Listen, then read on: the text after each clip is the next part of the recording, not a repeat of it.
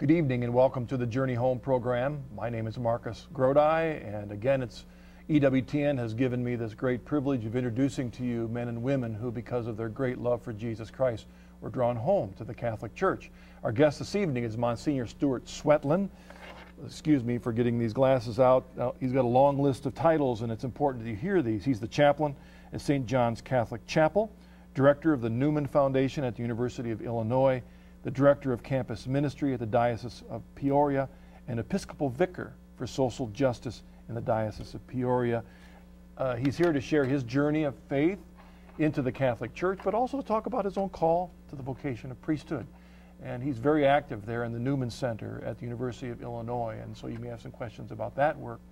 But remember, you're an important part of this program, so let me give you the phone number. It's 1-800-221-9460. Or if you're outside North America, you can give us a call at 205-271-2980, or you can send us an email at journeyhome@ewtn.com. Msgr. Swetland, welcome to the Journey Home. It's great to finally get you here. Kenneth Howell, a good buddy of mine, has been encouraging us to have you on the program for a long time. So it's great to finally, you've been on other EWTN programs, right? Yes, I've had the opportunity to be on EWTN Live twice and a few of the St. Charles forums when they were being done in the 90s. All right, well, it's great to have you back, and we might even get you back in the future to talk on some of the issues of social justice, which are so important. During this, it's almost too bad we couldn't have you back immediately in the midst of this election year to set some things straight as we try and decide what place social justice should play and who we vote for or not vote for. But I'm sure, hopefully, we'll get that out in other programming here at EWTN during these coming months. But let me get out of the way and begin as I usually do and invite you to share us your spiritual background. I was born in Pennsylvania. My parents are devout Lutherans, and they brought me up in a good Christian home. I was born in Pittsburgh, which of course, I believe Pennsylvania is God's special country. His special teams all play for Pittsburgh, the Steelers and the Pirates. You can't get that out of me. But we moved when I was 3 years old to the other part of the state, the Pocono Mountains, up in the Wilkes-Barre-Scranton area, to a small town called Mahoupany, Pennsylvania. And there wasn't a Lutheran church. So at different times, as we moved around some of the small towns in that part of the country, we were Methodist and Baptist, because my parents were always looking for the church that best proclaimed the Word of God. They're evangelical in their understanding of the Scriptures. They believe it's God's Word. And they instilled in my sister, my brother, and myself that love for sacred Scripture. As a young boy, I think I really discovered Jesus Christ as a boy could. I remember at 5 and 6, if you had asked me what I wanted to be when I grow up, I would have said a minister for that period of time. And of course, later I went on to policeman and astronaut, all the things that right. Little boys do. And again, when we were in a Baptist church when I was 12, I remember having a profound teenage experience of Jesus, and we prayed, and I prayed, and I had a great relationship. And finally, by the time we were about 13 or 14, I was about 13 or 14, a Lutheran church was forming in the town we lived in, and we became sort of founding members, along with some other families, of a wonderful community, St. Paul's Lutheran Church, a Missouri Synod Lutheran Church. And there I got a deeper appreciation of Christ and the idea of service. I remember my parents teaching me and my pastor, unto whom much is given, much is expected. And so as I grew a little bit older and was looking to go away to college, the idea of service was an important part of that. And so I applied to the Naval Academy at the time and was fortunate enough to get accepted after some difficulty. But I finally got accepted, and my little Lutheran church was very excited about that and actually gave me a blessing, and it was news for the local community of Lutherans. And I went away to Annapolis, a fairly devout Christian. When I got there, I tried to practice my faith. They had just ended mandatory chapel a few years before I got to the academy in '77. And so we were allowed to go out in town for church. And though I liked going to the Protestant chapel on base, it was kind of nice to get out on Sundays, especially as a freshman, a plebe as we were called. You weren't allowed to go out in town much. So I started going and looking for a Lutheran church there. And what I found when I went out in town was that the Lutheran church in Annapolis was quite different than my little community in Tunkhannock, Pennsylvania. Matter of fact, their teachings were in some sense 180 degrees opposed to what I've been brought up to believe to be true. Especially they were anti people serving in the military. They had been what was called, this one community I was going to, was what they called a peace church. And they made it very clear that if I was going to wear my uniform, I really wasn't welcome to come to that church.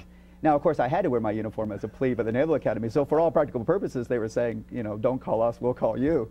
And I found that very disconcerting, that people who say they believe the same scriptures could disagree about something so essential as the appropriateness of serving one's nation in the military or not. I did look for some other communities, but as an 18-year-old, it became a great excuse not to practice Christianity, to say, oh, if they can't even get that right, what do they know? And I had that little rebellion that many people had. For the next 4 or 5 years, for all practical purposes, I was not a practicing Christian. Had you actually just set it aside as a category in your thinking, or just out of your practice? Well, it was more out of practice. I was a little bit intellectually sloppy about it then, which is funny. I was a physics major at the Naval Academy. I took the pursuit of truth very seriously when it came to my science. But I had bracketed that part. And it wasn't that I really disbelieved, but it was that I couldn't figure out how the scriptures could be the sole place for truth, and people interpreting these scriptures could be so different. Yeah. Matter of fact, in my initial search for another community, I went to a church that seemed to be very evangelical, but it turned out that they didn't even believe in the Trinity, that they had embraced what I now know from theology was the heresy of Sabellianism, that there was one God under 3 different names, Father, Son, and Spirit, but there was not a Trinity. And I said, well, look, they can't even get the Trinity right, but yet they had the same scriptures. Yeah. And so it wasn't as much that I had rejected the truth of Christianity as I had found that this surprising diversity of opinion among churches using the same scriptures seemed to me to be an intellectual problem that I couldn't and didn't want to solve. And I'm wondering also, given your emphasis on science during that time, I remember my own emphasis on science in college, that often those teachers, at least subtly behind, want to be able to show that there's this one all-encompassing theorem that can pull everything together without God in the equation. I don't know, was that an influence during that time? Or? Actually, there were some outstanding Christians in the physics department at the Naval Academy who never preached in the classroom, of course, but made it clear by the way they lived their lives that they had integrated science and faith. I remember visiting with one of them in his home and talking about that at the time, but even that didn't spur me on. Oh, when I went home, I would go to church, and at times I would on special occasions. But I really wasn't practicing the faith in the sense of praying to the Lord and living in a love relationship with the Lord. All right. Now, did you go right from the academy into the Navy? Or? I had a little bit of time in the Navy, but I was fortunate enough at the end of my 4 years in the Naval Academy to win a Rhodes Scholarship to Oxford. And it was God's work, really, because there hadn't been a Rhodes Scholar from the Academy for a long time, and I think he worked overtime to get me there, because it was only at Oxford that I would have taken the time to engage the questions of faith. I went away to Oxford in October of '81, and one of the first books that I was given to read, actually 2 books, Descartes' philosophy, René Descartes, the Meditations and the Discourse, which talk about his philosophical method, which, of course, the Oxford philosophers believed in this approach a great deal. That's why it was the first book. And Descartes says you should challenge everything you believe, that he puts everything under the crucible of doubt, even to the point where he says, maybe I'm asleep, maybe I'm not really awake, maybe everything I see is an illusion, maybe I'm dreaming. And of course that leads Descartes to the famous codico ergo sum, I think therefore I am, which he then builds his philosophy on. But what I took from it, sort of reading the philosophy almost like an evangelical, was to literally, I should do this, I should put everything in my life under the test and under the crucible of doubt to figure out what I believe and why I believe it. Well, one of the areas I had to face was the question of faith. So I started to say, well, what do I believe and why do I believe it? And that's when I turned back to look at the Christian text, but now with a very heavy mindset of doubt. And I started to look at these texts like they were just like any other ancient text. I was reading at the time some Caesar, some Thucydides for the military purposes. And so I read them like I was reading Julius Caesar. But as I read, I realized, with the help of some guidance, that there are truth claims in the scriptures. And one of the truth claims that was absolutely essential to these texts was the fact that Jesus of Nazareth was crucified and died, but that his followers said he was raised up. And so I started reading and said, well, let's look at this as if I didn't believe anything. Is that evidence true? And I came to recognize that as you read these documents, the claims for the resurrection of Christ are very strong. Paul talks about 500 people, most of whom are still alive, as he writes in 1 Corinthians 15, saw the risen Lord. And you see the change in the lives of the men and women who encountered the resurrected Lord. Most of them went to their death, believing and willing to die for the one fact that they had encountered the resurrected Lord. So looking at this, I said, this seems true. Could it be true? And then I began to pray again. And I realized it is true. And I had to return to the Christian faith of my childhood. I'm wondering, during this whole time, had your parents been aware of your drifting? I think I might have hid it from them fairly well, okay. as teenagers have a tendency to do, because I went to church with them at times. But I think they knew there were several times I would not go to communion in the Lutheran church, and I think though they never pushed, they wondered what was going on. And leads me to ask, now that you've had this rediscovery at that point in time of the validity of the faith based on the reality of the resurrection, did they also catch that boy, there's something that's changed here in his life? Well, since I was overseas, they didn't see me as often, but I think I think they were excited that I was again excited about the faith. Right. I know they were praying very hard for me during that period of time and giving witness of being good Christian parents. So the rediscovery of Christianity for me was so exciting. I went to, of course, did what I would do. I looked for an evangelical type of church, and in Oxford there was an Anglican church that was an evangelical. Canon Green was a famous preacher in England, sort of the Billy Graham of England, was the rector there. And Michael Green, right? Michael Green, yes, right, yeah. St. Aldate's in Oxford. And so I went there, and I joined a Bible study. I did all the things that I should do as a good Christian young man. But after a few months, I realized they were preaching the kerygma, the basic message of Jesus Christ, his life, his death, his resurrection. They were calling people to Christian belief, and I had rediscovered that and said yes. Yeah. But there wasn't a certain fullness that I was looking for. And I started to look at the scriptures now and said, where can I find that fullness? I noticed, for example, in James that it talks about anointing the sick, but yet in that tradition they didn't anoint the sick. And it talked in John about the apostles forgiving sins. Whose sins you forgive are forgiven, whose sins you are held bound.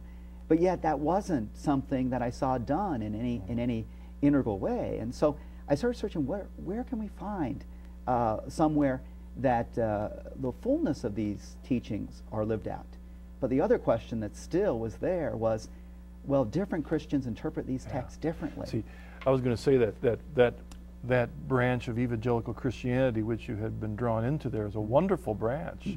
And it was, I say that also because I was a part of that. My own seminary was very keyed into, I'm trying to think of the other great writers that really fed InterVarsity Press, that whole InterVarsity movement, and G.I. Packer, that whole group, which were solid. But when you stood back and looked at that same group, they weren't all of the same tradition. They were evangelicals, but some were of an Anglican, some were of an independent, some were Congregationalists. And so what happens, and maybe reflect on this as you were talking about is that it takes those issues, like ecclesiology, sacraments, ordination, and really makes it very thin.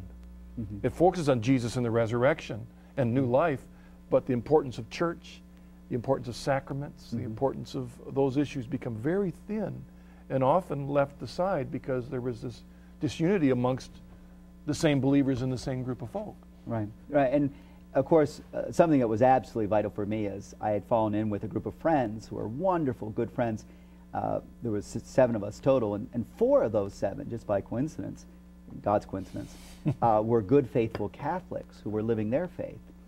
And we discussed everything. So they were living their faith and giving a wonderful witness. And they had a peace and joy that I admired and wanted to participate in. And they started to point me in directions, well, read this, look at that. And at the same time, I found as I was studying my philosophy that there were wonderful answers to the questions that my dons, as they called them, their professors, had set me to answer in Catholic philosophy. You know, Catholic thinkers and Catholic writers. At first, I'll be honest with you, I was an anti-Catholic bigot at this stage. I mean, I looked at everything the Catholic Church taught as a suspect just because it was Catholic. But as I read people like Thomas Aquinas and St. Augustine and some of the more modern followers of those traditions, the 150th anniversary of the Oxford movement happened while I was at Oxford. And so there was a lot of discussion of that movement, and of course, John Henry Newman, Cardinal Newman being a big part of that. As I began reading these texts, I said, there's a wisdom here, and there's an insight here. And there's also, they have an answer to the question, how do you make sure that the text and its proper interpretation is given to every age? That the whole Word of God, the whole witness to Christ is handed on to every age faithfully and interpreted correctly for that day and age. It seems to me that if God loves us, He has to have a way for that to happen, because He has to get His Word to every generation. Just the question of war and peace. How are we going to answer that? Yeah. Well, the Catholic Church believes that the Holy Spirit's been given to the Church in a particular way to guard it and guide it in answering the questions of faith, what we are to believe, or morals, how we are to live in every age. And that they have the charism, through the official teachers of the Church, the magisterium, to ensure that those things taught to us are the Word of God and are faithful to the tradition that has been received. Now, at this time in your journey, when you're discovering this from your four friends, were you becoming, therefore, more open to the Catholic Church? I was. Were you fighting against the... Unbeknownst to them, secretly, probably for fear, like Nicodemus, I was going to see a Catholic priest just to learn about the Catholic Church. He was kind enough to meet me one-on-one. Every week we were in term. We'd come and have tea about 4 o'clock and sit there, and we would just discuss what questions I had. And he was very faithful, very patient, very kind. Father Rod Strange, who's now in Rome as the head of the Beta College, he was kind to answer the questions and help open me up to seeing things in a Catholic way. At what point in there? Well, first of all, okay, so did you have any particular barriers to jump over as you were considering the Catholic Church, or did it come fairly smoothly? Some of the moral teachings were very difficult for me to accept. I had accepted a lot of the secular. It was the 70s when we thought we were, the population bomb. Now everyone's worried about depopulation. Back then they were worried about overpopulation, and it was all the things. The sexual ethic was very difficult for me to understand.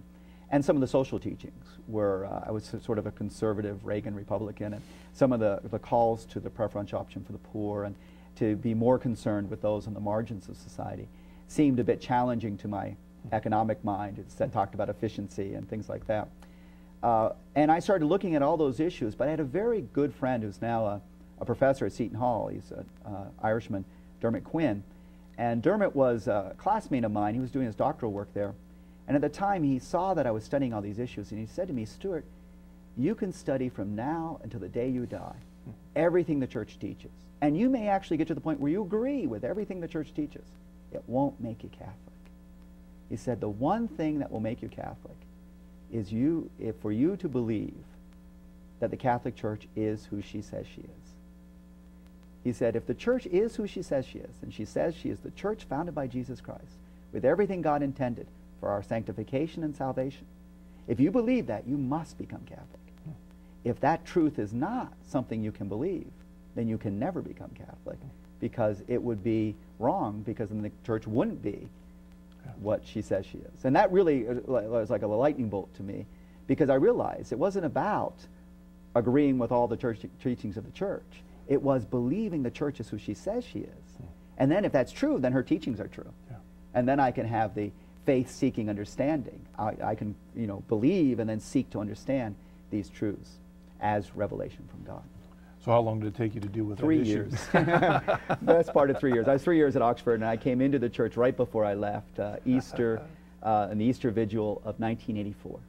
Did Newman's books have an influence on your final decision? Not as much as they should have. I only came to a systematic read of Newman after I was Catholic. They helped solidify my Catholic sensibility about things. But some of his writings did, and some of his essays did help in the conversion.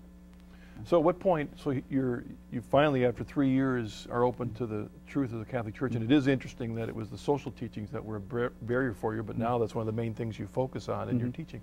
But at what point in there did you hear the vocational call to the priesthood? Well, it's as I mentioned, if you had asked me at 4 or 5 or 6, I might have said I want to be a minister when I grow up. But what I found as I was praying again, and as I was studying the Scriptures, I felt this call come back. And I went to Father Strange and said, you know, I've got this strange thing. I may be called to be a priest.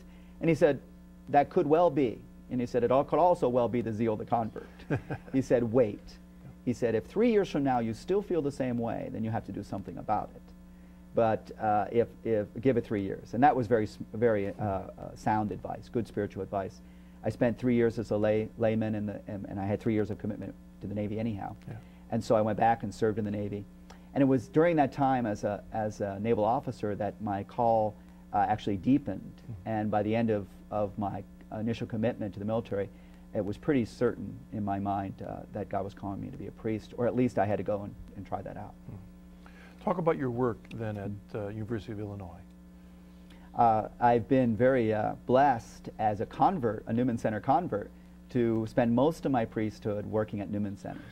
I was at Bradley University early in my priesthood, and then after doing my doctoral work, I came back to the University of Illinois, where there's a wonderful Newman Foundation. Mm-hmm. My predecessor, Monsignor Ed Duncan, and before him, John O'Brien, the famous apologist. That's right. They were the only 2 real Newman chaplains there had been before myself at the university, and they built up a wonderful foundation, a wonderful ministry. We have, at any given weekend, we have over 2,000 young men and women come to Mass. We have 200 people going to daily Mass at the university. We have 346 students that live at our Newman Foundation. We provide dormitories. We have Bible studies and all kinds of activities for people to deepen their relationship with the Lord. Because when a student comes up from high school to the university, and 85% of our Catholic youth are going to secular, non-Catholic universities, they have a faith they've inherited from their parents. But during that period of time they're in college, they've got to make it their own as an adult. And it's a wonderful time to be with students, to journey with them, to accompany them on this journey, on this pilgrimage. But it's also a precious time, but it's also a dangerous time, because there's a lot of other temptations that try to draw away from Christ and His church. So it's fantastic to be able to be with them and guide them. And you mentioned to me earlier that you had seen a fair number of converts.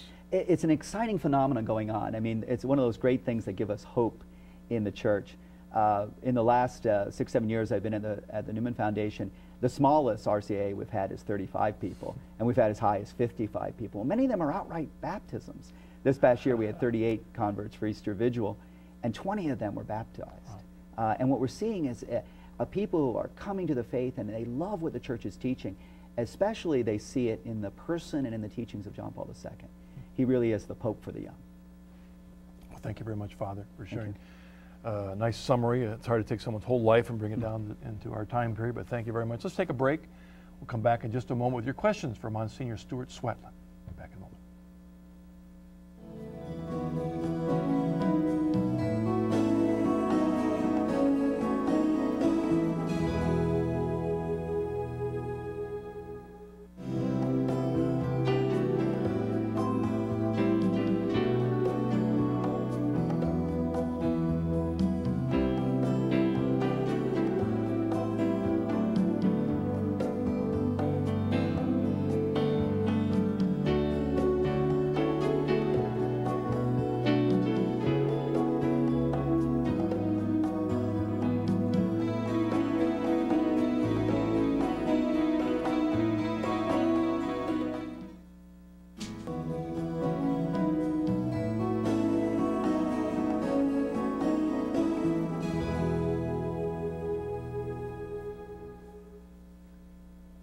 Welcome back. Our guest tonight is Monsignor Stuart Swetland, and again, thank you for sharing, a quick summary of your journey. And also, it's good for the audience to know that even at state universities, there are great Catholic witnesses there, and it's good to hear that, because often, as you mentioned, a large percentage of Catholic families can't necessarily afford to send their children to the private schools, and so they go to the Catholic universities. I mean, what's the key there? Let's say a family's children have to go to a state university or a non-Catholic university. What's the key that they ought to look forward to help their children have a strong continue a strong faith? Well, I would visit the university and make sure they have a good active ministry to university students, or there's a parish close by that could, you know, feed their students intellectually and spiritually. I think it's important that that age group has a parish that's orientated towards them. At the Newman Foundation, we're in a situation where the young people can do almost everything. We have everything from masters of ceremonies to our readers and lectors. That helps give the atmosphere that this is going to be orientated towards this age group with these problems, their issues. And what you want is a good, faithful Newman Foundation who's willing to present the whole truth, the whole Catholic teaching, in season and out of season at that university. And because all the ideas are going to be presented at a university that's a good university. And I believe Catholicism can hold up with any, because I believe the truth has its own power to convince. So if a foundation or a Newman ministry or a Newman club is there presenting the truth whole and entire, you know, preaching Jesus Christ and Him crucified and all the teachings of the church, that's going to be a place where a student can be grounded intellectually and spiritually. And I don't want to point any fingers, but that's not always the case. Sadly, it hasn't been, and sometimes our Newman Foundation... You see an improvement? Oh, a great deal of improvement. Great. Sometimes our Newman clubs thought that that was the best place to experiment. And the last thing you want to do with an age group of 18 to 22 or 18 to 25 is do a lot of experimentation. They need meat and potatoes, grounding in their faith, so that they can go forward in their vocations. And sometimes it was done in the name of Newman, as if that he would have approved some of these progressive experiments, which would have been the last thing that Newman, I think, would have been open to. Clearly, in his idea of a university, he lays out the kind of ministry that should be done. All right, thank you, Father. Let's take our first caller, Don from Minnesota. Hello, Don. What's your question for us?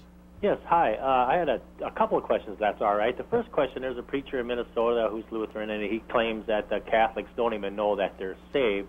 And being that I'm on a cusp of becoming a Catholic, I know nothing of the faith, but I'm on a cusp of learning what it really means, and again, grasping what it means to really grab the meat of the faith.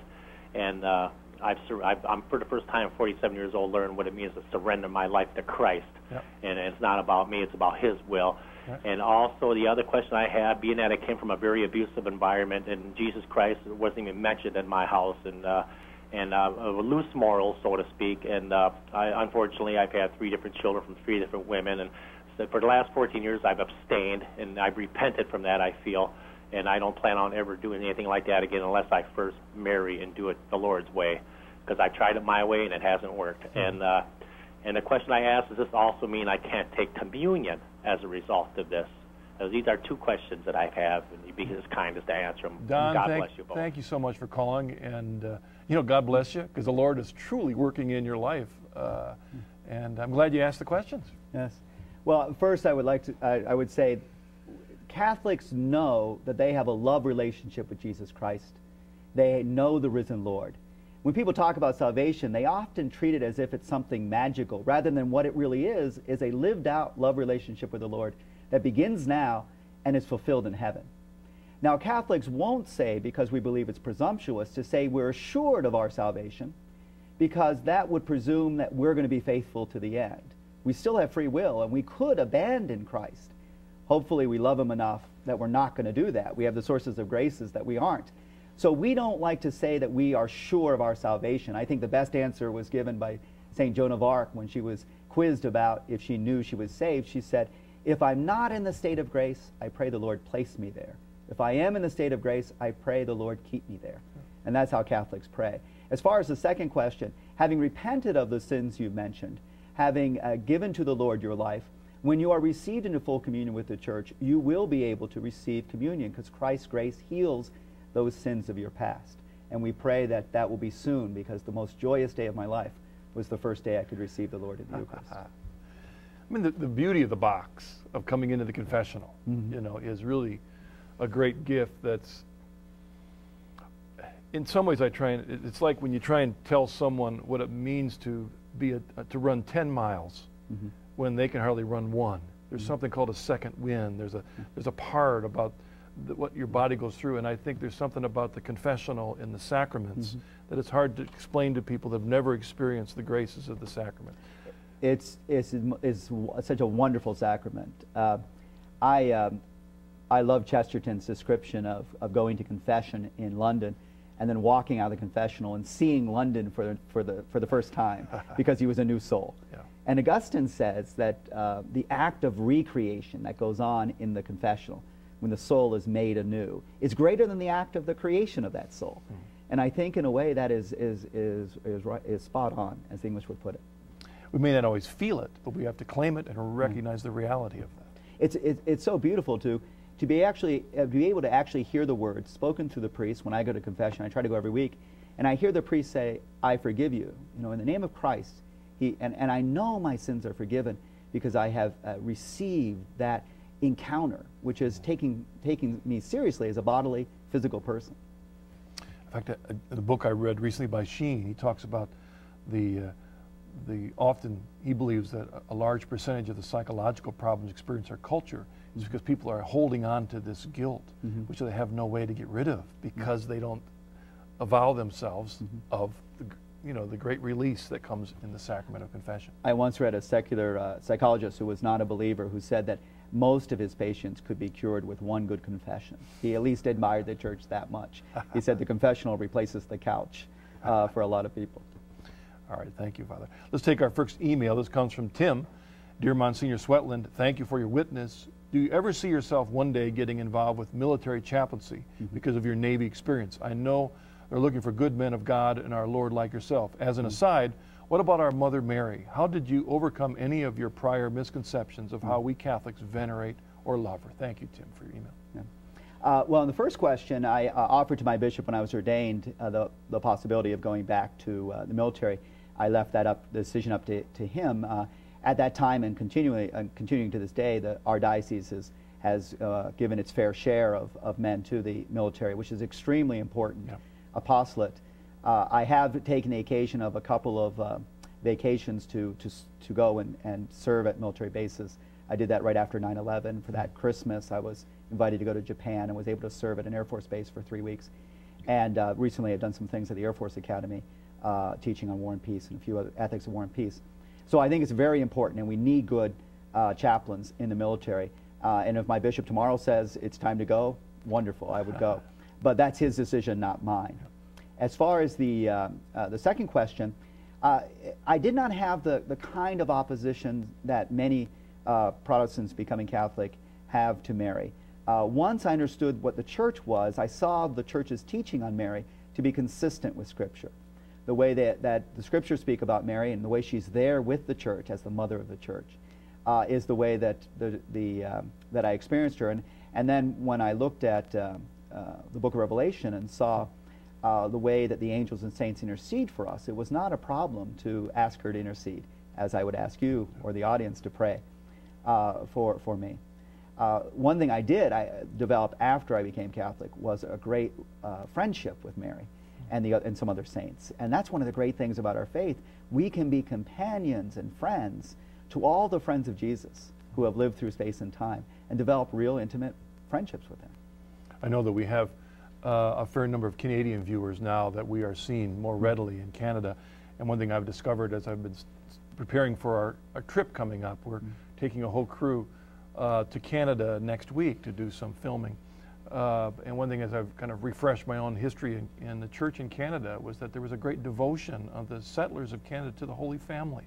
Very, very deep commitment to the Holy Family and an understanding of that. And everywhere you go, there's St. Anne Church, St. Joseph Parish, and this idea of the friends of Christ, his family of Christ, and this great cloud of witnesses that can intercede for us in the midst of our struggles.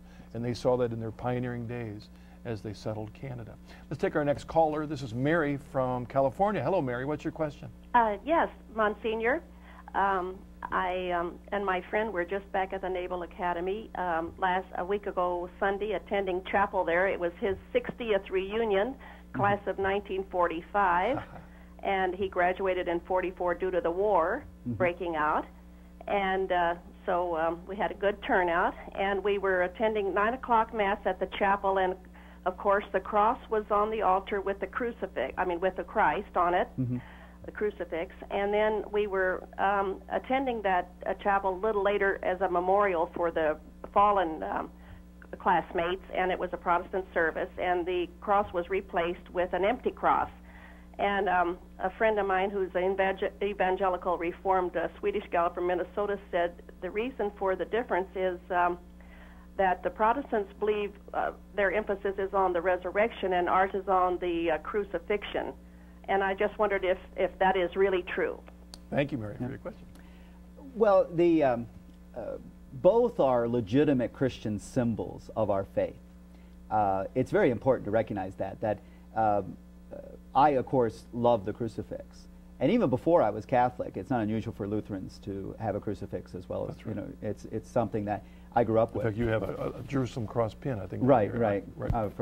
For the Knights of Holy Sepulchre.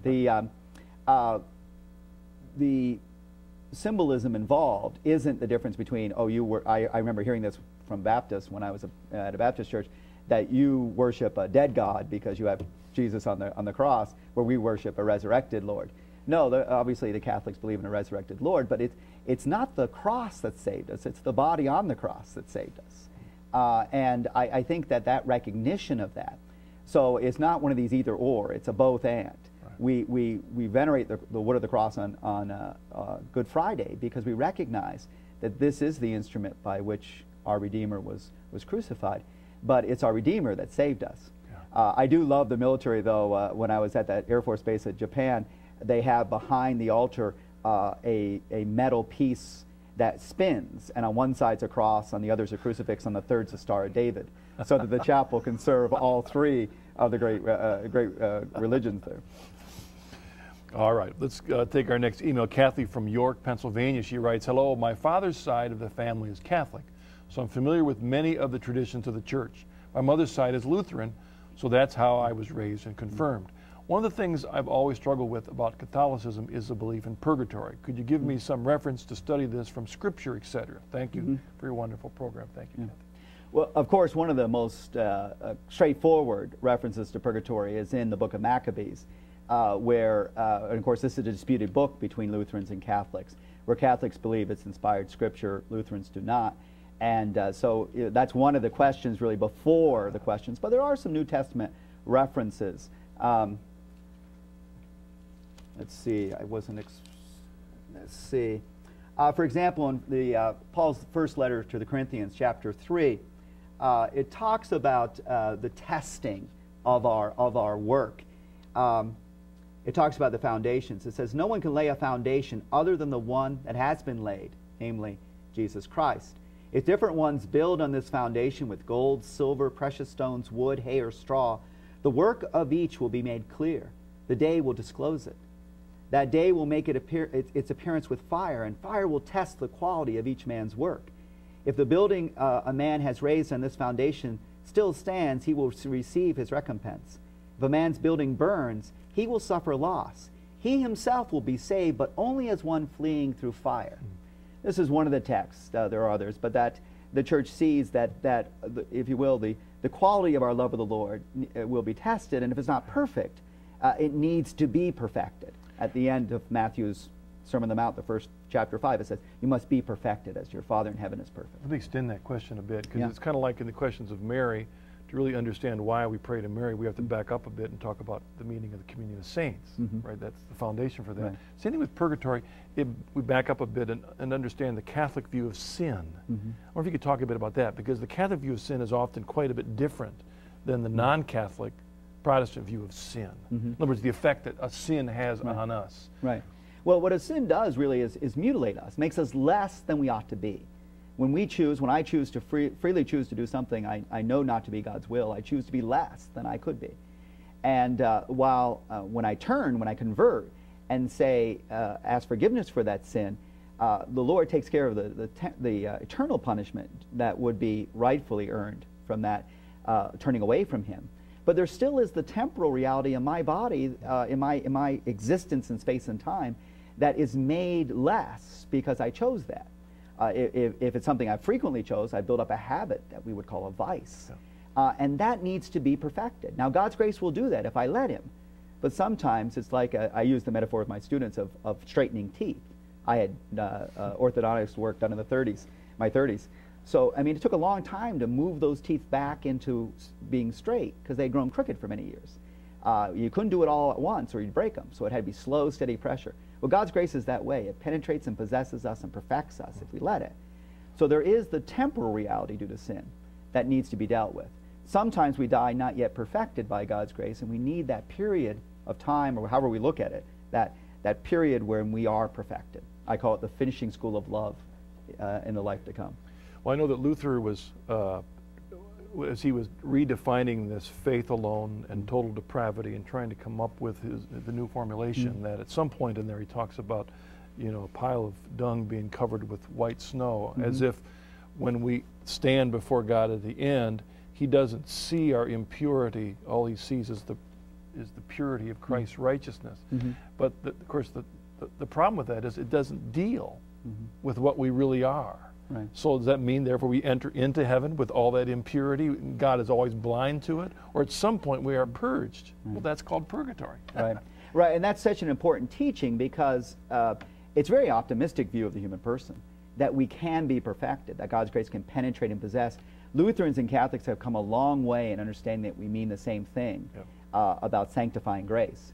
But one area we still disagree about is how much that grace perfects the human person.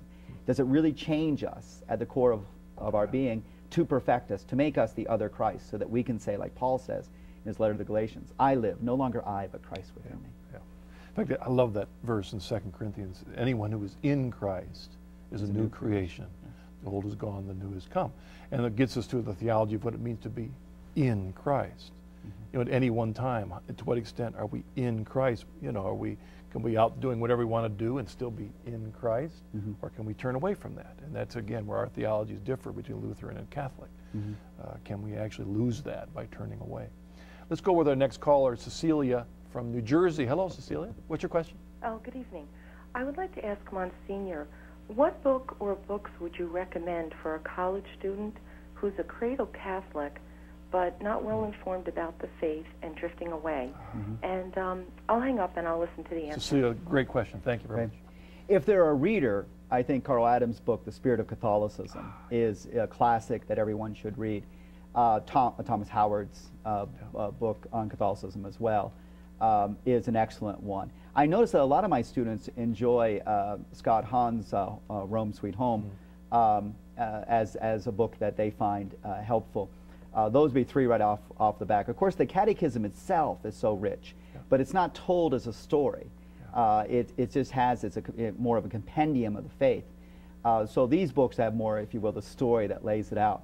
If they're really, if they like English literature, I found G.K. Chesterton's Orthodoxy to be a wonderful book, but not every student nowadays likes that book. Yeah, that can be a bit challenging. There's I will also recommend, as a quick little summary, you've got Catholic Answers, Little Pillar of Fire, Pillar of Truth, for a real short, little succinct. Yes, that would be, if you want something more on if you will, the pamphlet level, that is by far the best short summary. Yeah, okay. Let's take this next email. This comes from Emil in New Jersey. Hello, Marcus and Father Swetland. Thank you for your show. And from Monsignor's Witness, my question is, how can I, a Catholic, help another Christian, Catholic or non-Catholic, understand that the Church was truly established by Jesus? I agree with Father Swetland. This may be a key point into accepting the teachings of the Catholic Church. Thank you, Emil. Well, first, I think the witness of the Church alive today has to be the thing that draws people the most. John Paul II has said this on occasions, that the biggest obstacle to evangelization is Catholics.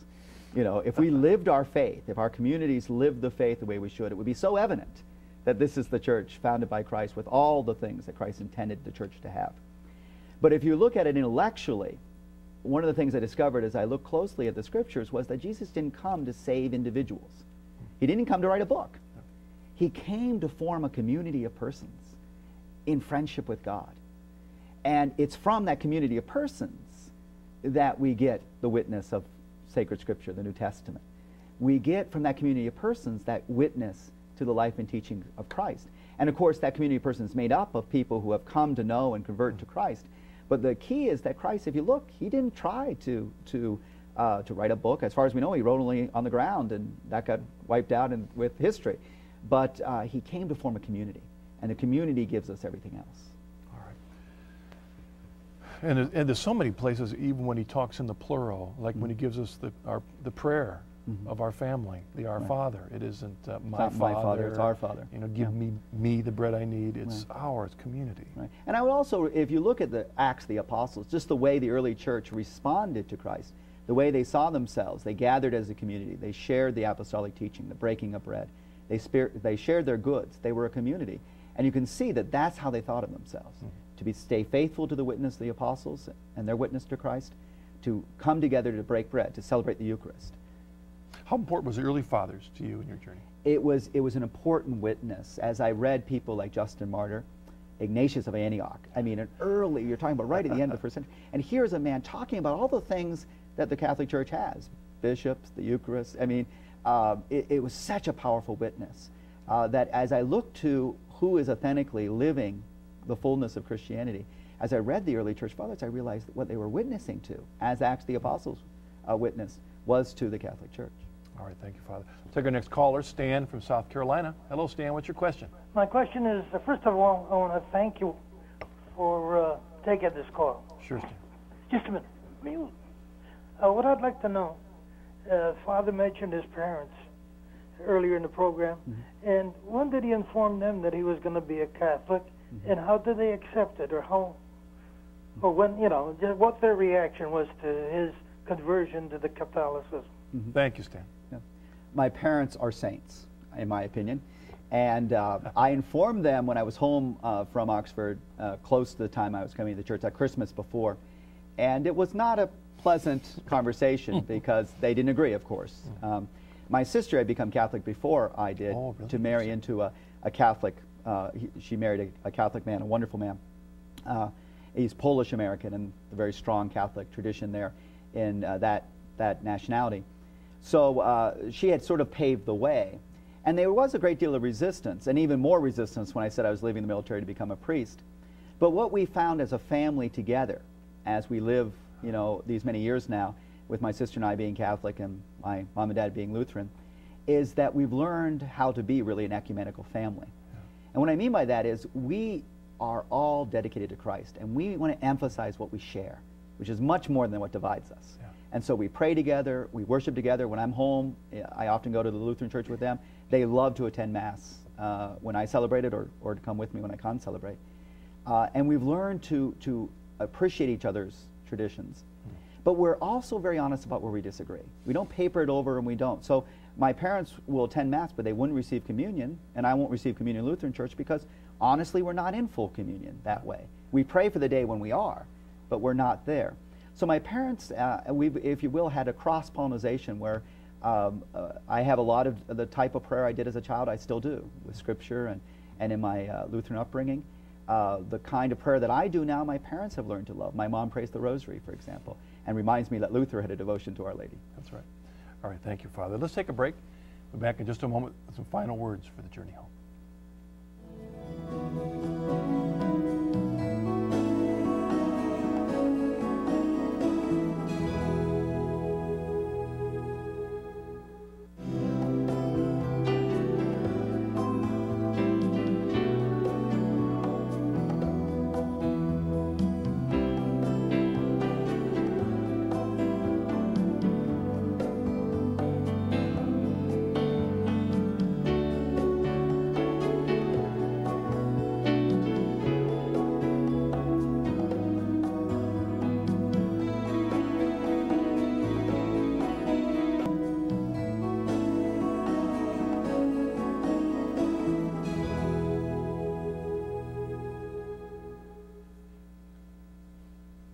Father, during the break, I was informed we had a viewer that was wondering how many vocations have come out of the work there at the University of Illinois.